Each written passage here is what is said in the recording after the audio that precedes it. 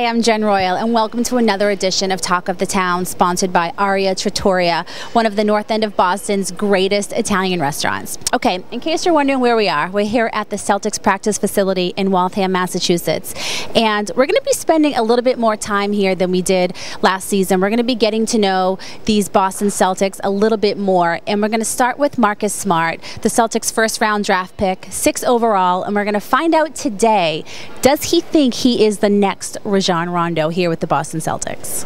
First of all, Marcus, one thing we share in common right now, I think, is our love for antibiotics. I'm sick, so I apologize, but you were too. How are you feeling? I'm feeling a lot better. Actually, I was, I don't know what happened, but all of a sudden it just wasn't feeling well. I can tell you what happened. The weather changes here in New England and everybody gets sick. I guess that is true.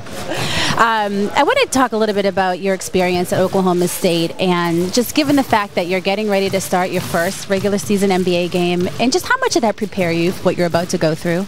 I like to think it prepared me a lot. I stayed 2 years, and I experienced some things that I probably would never experience, and knew how to deal with those things if I would have left my freshman year.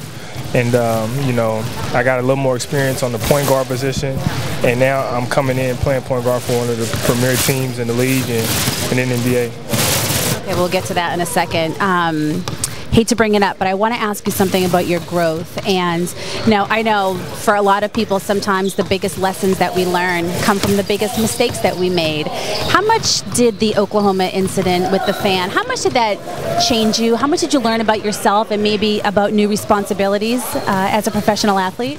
A lot, and it's hard to admit, but like you say, you do unfortunately learn a lot about yourself through mistakes that you made, or that have been made, or that you experienced, and that was one of my biggest mistakes that I have experienced. But I have learned a lot from it. It's made me a better player, a person, and see things differently. Well, I have to tell you, for a kid your age, your work ethic, your maturity, and your mentality is one of the things that people talk about with you. How much does it mean to you that that's what people think of you at 20 years old? Those are your strengths.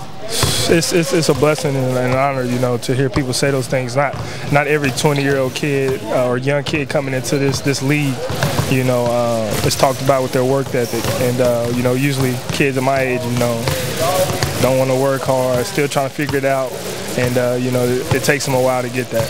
But also, they're already considering you a leader in the NBA. 20 years old, a leader? Really? True? I don't know. I haven't played my first regular season game. I'll be playing that Wednesday, so it's amazing to hear those type of things. Obviously, but I also understand that I have to earn that, and we'll still work and keep working. But it is an honor to have that title. It's every athlete's dream is to be playing against the best competition at the highest level, and my dream is coming true, and it'll start Wednesday. Okay, last question. Do you consider yourself life after Rondo? How do you not think about that? I don't. Rondo is still part of this team. He's still my teammate. I'm still learning from him. In my eyes and everybody here, Rondo is the point guard of this team. All right. Well, thank you for your time. Good luck. Thank you.